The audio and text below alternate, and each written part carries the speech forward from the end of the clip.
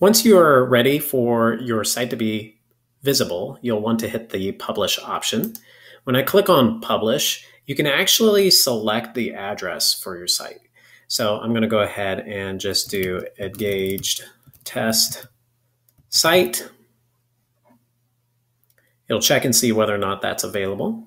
You can make it visible just to people that have an msdsc.us account. So it's within your corporation or school district that you are in, or you can make it open to the web, depending on however you want people to view it.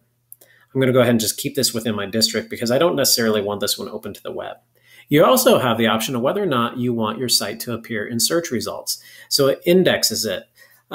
This makes it more visible to Google. So when someone searches Google, if they want to find your site, then it will actually pick it up. If you don't select it, then it won't appear in search results. So you want to keep that in mind. How visible do you want it to be? Do you want visitors from outside of your school district visiting your site regularly that are not related in any way? Then you would select that. If you want to just keep it between you and your families or your students, then you would probably select anyone on the web so that way families can view it, and then you would publish it. Depends on your purpose. I'm going to go ahead and hit publish. Once I am done, then a drop-down arrow appears. You can always change your published settings. You can also view your published site, and you can also unpublish it. So if I hit my publish settings, I can see the address and change that address and go back to the original situation that I set for my publishing. So you can always go back and make those changes if you want to.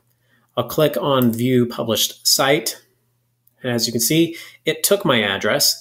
So now it says sites.google.com/msdsc.us/engaged-test-site. Makes it very nice that you can customize your URL like that. I'm going to go ahead and click on the X to go back. And I'm going to click the down arrow, and you also have the option of unpublishing it. So if you are making changes to it and you don't want anyone to see those changes, you could unpublish it so that way it's not available anymore. All right, and that's a little bit about how to publish your website.